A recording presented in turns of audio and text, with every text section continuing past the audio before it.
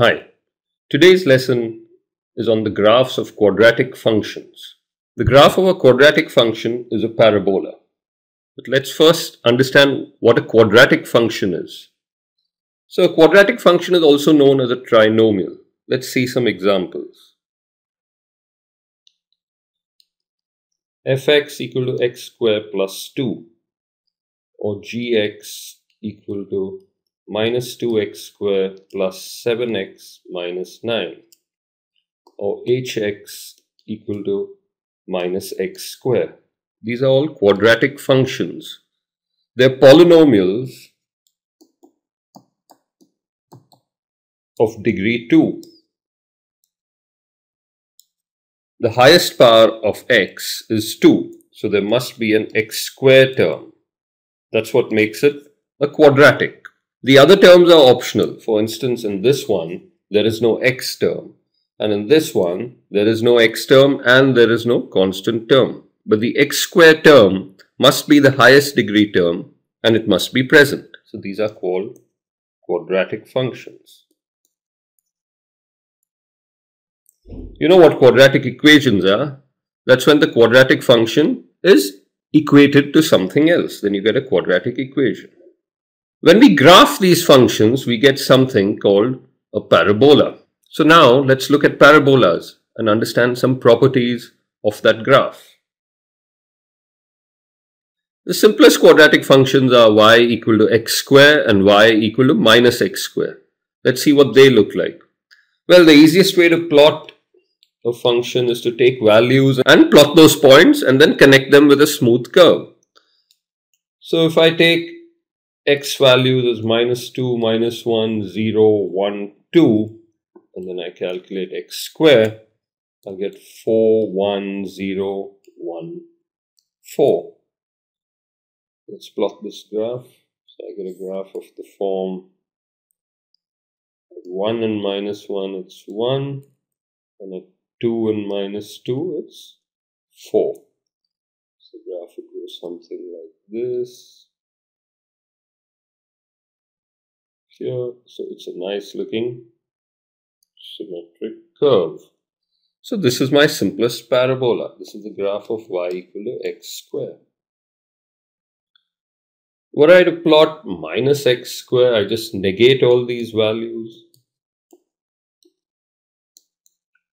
And that graph would be the reflection of y equal to x square in the x-axis, because every value of y is now the negative of the original value of y.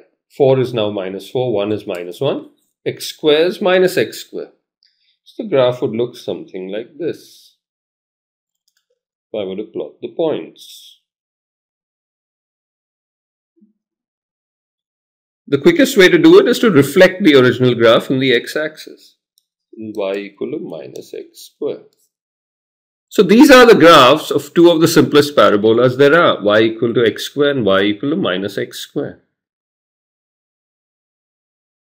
So let's look at the graphs of x equal to y square and x equal to minus y square. In this case, this is not a function of x, it's actually a function of y. This is actually f of x, f of y is equal to y squared and f of y is equal to minus y squared. Here, x is the dependent variable and y is the independent variable. You just switch the roles of x and y. And so the graphs also switch around. This will be the graph of x equal to y square. And this will be the graph of x equal to minus y square. The x and y axes have switched their roles. So let's look at a typical parabola and understand. So here's my typical parabola. And let's understand some features of the graph. So well, the important thing is this point is called the vertex. It's the lowest point on the graph. And this line, which goes through the vertex and is parallel to the y-axis, is called the axis. This is the axis of symmetry of the parabola. Why? You take any point on the graph and you reflect it in this axis and you will get another point on the graph on the other side. And all points on the graph are reflections across this point. So this axis divides the graph into two symmetric halves. This and this. So the two important concepts that are always featured in the study of parabolas are the vertex and the axis of symmetry. We'll soon see how the vertex and axis of symmetry can be obtained from the equation of the graph without having to actually draw the graph, thereby making the complete connection between the algebra of the parabola and the graph of the parabola. Find the vertex and axis of symmetry of the following parabolas. So here this is clearly the vertex, and that point is 0, 3. 0, 3 is the vertex. And the axis of symmetry is clearly the y-axis. It's symmetric about the y-axis. So the axis of symmetry is y-axis. How about this question? Well, here's the vertex. It's at the point -4, -5. So vertex is -4, -5, and the axis of symmetry is this line in this case. It's a vertical line going through x equal to -4. So it's x equal to -4. That's the axis of symmetry. So once we have the graph, it's very easy to obtain the vertex and the axis of symmetry. Some more important things. Once we do know the vertex and axis of symmetry, it should be very easy to draw the parabola, because we know the vertex is the lowest or the highest point, and the axis of symmetry will go through the vertex and divide the parabola into two halves. So knowing the vertex and axis of symmetry actually captures a lot of information about the parabola. Let's get to the algebra. Find the vertex and axis of symmetry of the following parabolas. So here I'm given the function, and I have to figure out the vertex and the axis of symmetry. Let's look at the first one. Y equal to x minus 1 square plus 5. So my basic graph is y equal to x square. And there's been a horizontal and vertical shift. If you recall our shift of functions, I'm adding a plus 5 to the y. So the entire graph has moved up 5. So up 5 units. And I'm replacing x by x minus 1. So x has been replaced by x minus 1. So the entire graph is shifting right by 1 unit. Right 1 unit. So my template graph, which is y equal to x square, has been shifted up 5 units and right 1 unit. So this was my original graph. And it's been shifted right 1 unit and up 5 units. So now this is my graph. Let's draw its axis of symmetry. So the vertex is now at 1, 5, and the axis of symmetry is the vertical line passing through the vertex. So it is x equal to 1. So I have my vertex and axis of symmetry. I've just compared this graph to the original y equal to x square graph and shifted it horizontally and vertically. About part 2. X plus 3 squared minus 7. So I'm doing a minus 7 to the entire function y. So it's down 7. And I've done an x going to x plus 3. So there's a shift left 3 units. So the vertex goes to minus 3, minus 7, because I've shifted it left 3 units and down 7 units. And the axis of symmetry is clearly x equal to minus 3. Let's draw this second one. So this is x square, and I go left 3 units and down 7 units. So the graph ends up here. The new graph. And this is the vertex. Minus 3, minus 7. the graph of x plus 3 squared minus 7. Is the graph of y equal to x squared. Find the vertex and axis of symmetry of the following parabolas. Okay, so here x is a function of y. So the template graph for this would be x equal to y square. I know this graph looks like this. I know its vertex is 0, 0. I know its axis of symmetry is the x-axis. That is y equal to 0. How am I shifting it? It's now become x equal to y plus 1 square. So y has gone to y plus 1. That means I moved down 1 unit in the y direction. So the new graph would be, and the axis of symmetry would be this point. This would be the vertex. So the vertex would now be 0, minus 1. And the axis of symmetry would be y equal to minus 1. So it's important to note that this is an x equal to y square graph. So everything is happening in the horizontal direction. The graph is opening to the right. It's not opening up or down like was the case when it was y equal to x squared. It's opening right and left. In this case, it's opening right. So the axis of symmetry is going to be a horizontal line. And in this case, we obtain it to be y equal to minus 1. Let's look at question 2. X plus 5 is equal to minus y minus 3 square.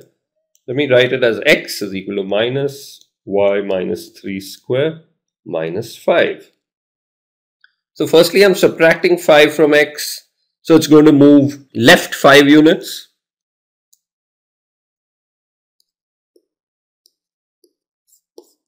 And y is going to y minus 3. So it's going to move up 3 units. Graph will now have vertex minus 5,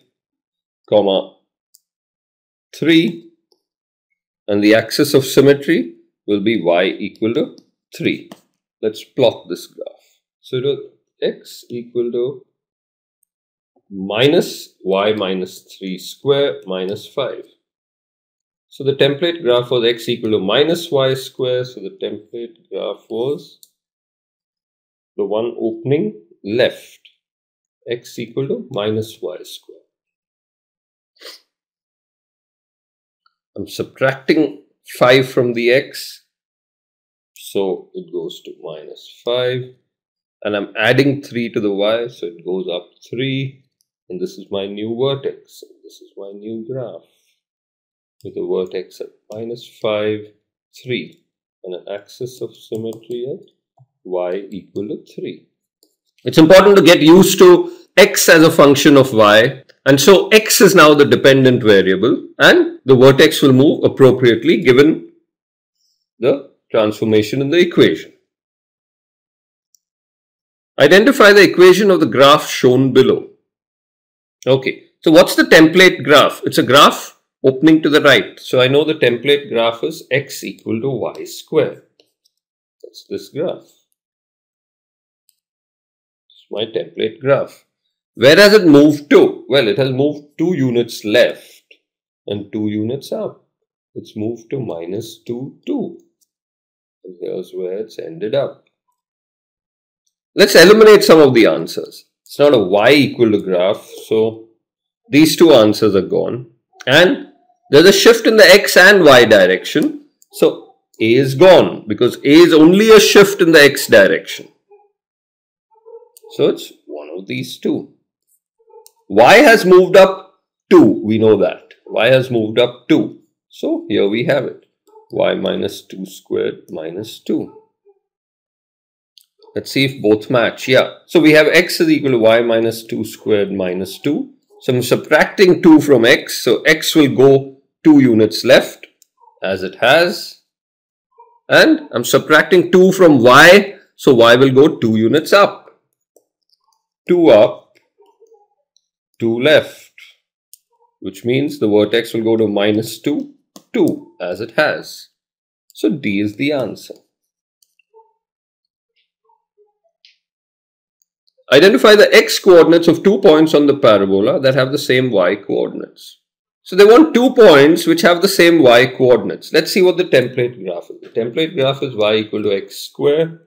And let's plot this graph directly. So this graph has shifted the x3 units, right, and the y1 unit up.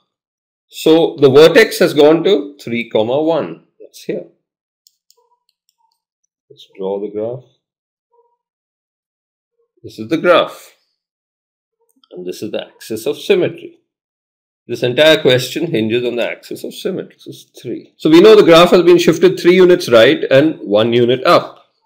We also know that the axis of symmetry divides the graph into 2 equal halves. So points on the same horizontal line are equidistant from the axis of symmetry. What's special about points on the same horizontal line? Well, they have the same y coordinate. So this point and this point have the same y coordinate. This point and this point have the same y coordinate. This point and this point have the same y coordinate. What else is special about them? Since they are reflections of each other, their distance from the axis of symmetry is equal. So what we need to do is find 2 points whose distance from the axis of symmetry is the same. And the axis of symmetry is at x equal to 3.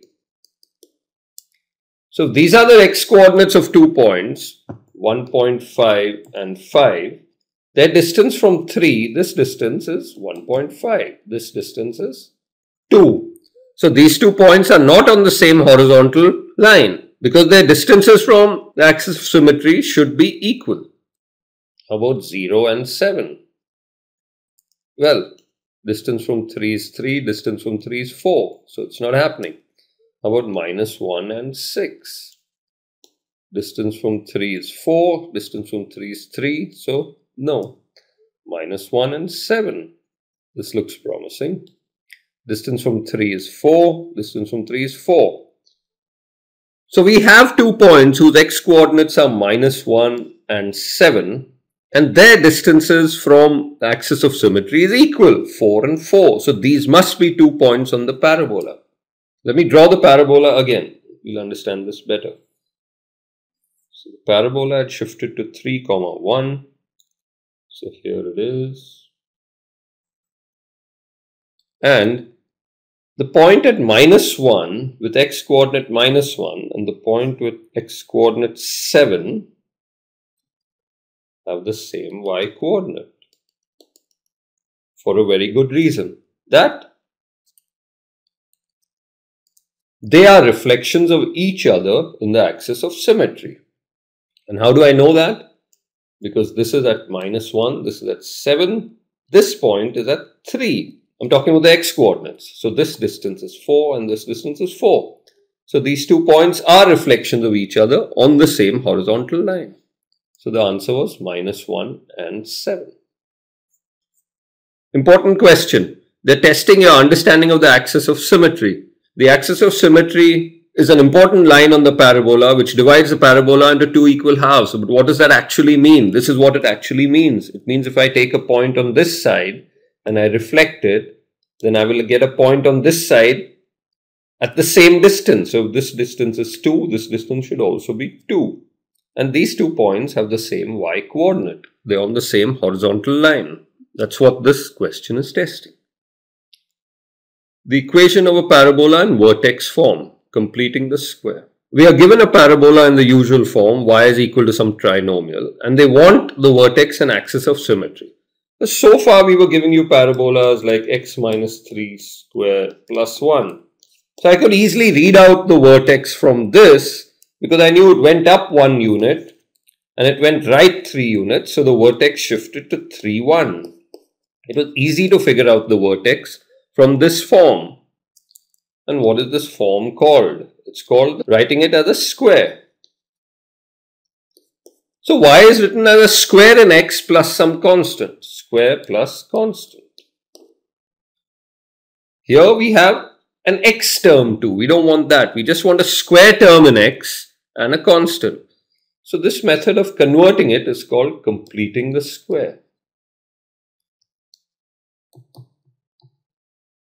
We've seen it before. Let's just quickly recall it. So the two important terms are x square plus 6x. I want these to get into one big term. So obviously that term is going to be x plus 3 the whole square. Because when I square x plus 3, I'm going to get x square plus 6x. I'm also going to get a plus 9. That's the additional term I'm going to get. So I can rewrite y as x square plus 6x plus 9 minus 9 plus 5. I need the plus 9, so I add the plus 9 and then I have to subtract it. And then I put my plus 5, which is the third term of the trinomial. So I've added a 9 and I've subtracted a 9. Now I know these three terms are a perfect square trinomial. That means they give me x plus 3 whole square. And now these two terms will give me my constant. That's a minus 4. So I've managed to complete the square. I've managed to rewrite x square plus 6x plus 5 as x plus 3 the whole square minus 4. I've got rid of the term in x. I've got rid of means I've absorbed it into the square term. Now reading the vertex is easy. I've gone down 4 units and I've gone left 3 units. So the vertex is at minus 3, minus 4. And so the axis of symmetry is x equal to minus 3. So once you complete the square, you pretty much have the entire information about the parabola. Let's draw this parabola. So the original parabola was y equal to x square.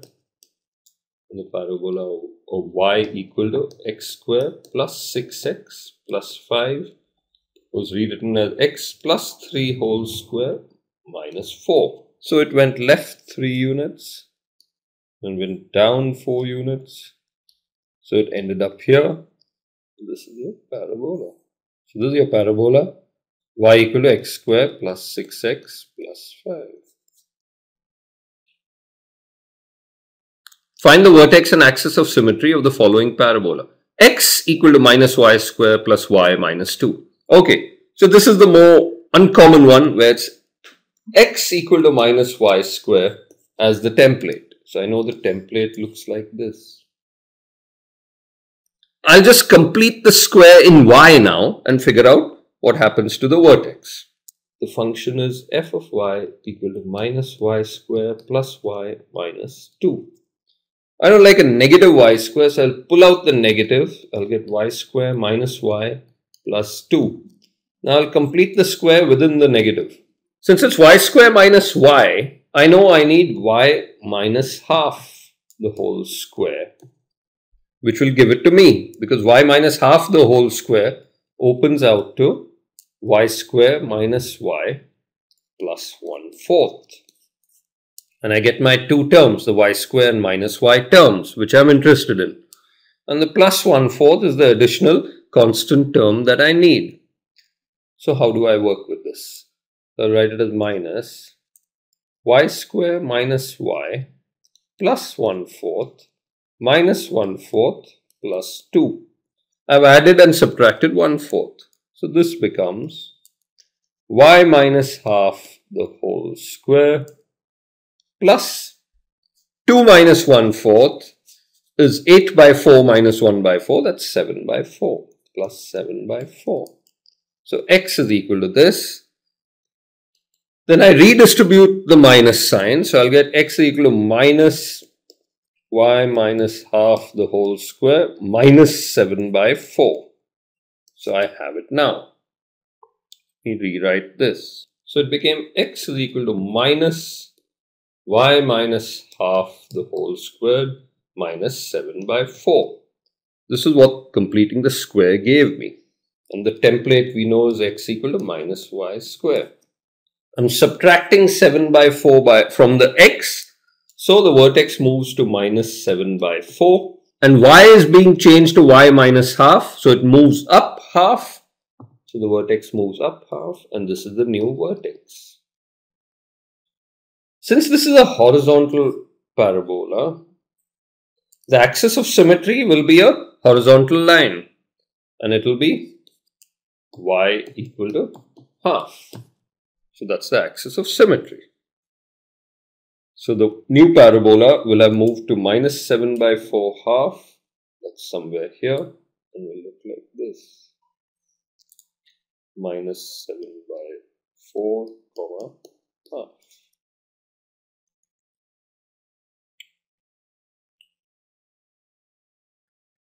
Identifying the vertex and the axis of symmetry in general. So here we have y equal to x square plus bx plus c. And of course, you can go through the entire thing of completing the square. Let me just give you the quick way of doing this. So we know we want x square plus bx. So we know that it's going to end up as being x plus b by 2 the whole square. And you're going to be adding an additional term, etc., etc. So when you see x square plus bx, you know you're going to end up with x plus b by 2 the whole square. So the vertex, the x coordinate of the vertex is going to be x equal to minus b by 2. So the quick way to do it is to look at the term in x, look at the coefficient and take half of it, take b by 2. And the x coordinate is minus b by 2. How do I find the y coordinate of the vertex? Well, I plug it in. So I plug in minus b by 2 for x, find y, and that's the y coordinate of the vertex.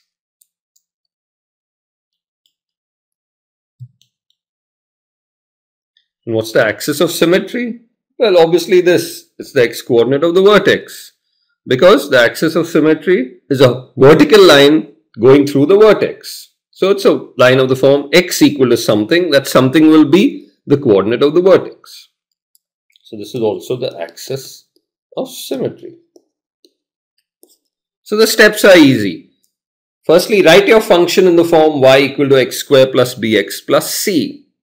If there are constants, make sure you clear them so that the x square term has the constant 1.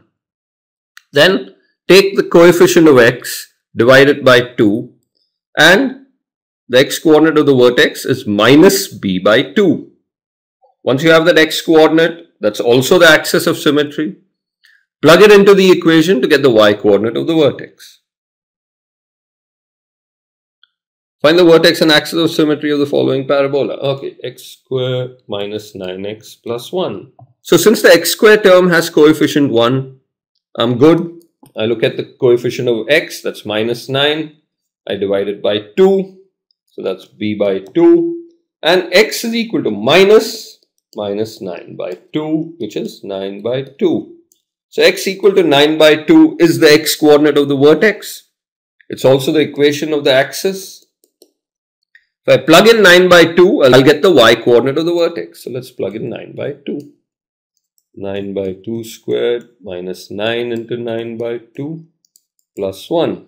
So this is 81 by 4 minus 81 by 2 plus 1. So that's minus 81 by 4 plus 1. That's minus 77 by 4. That's my y coordinate of the vertex. So the vertex is at plus 9 by 2 minus 77 by 4.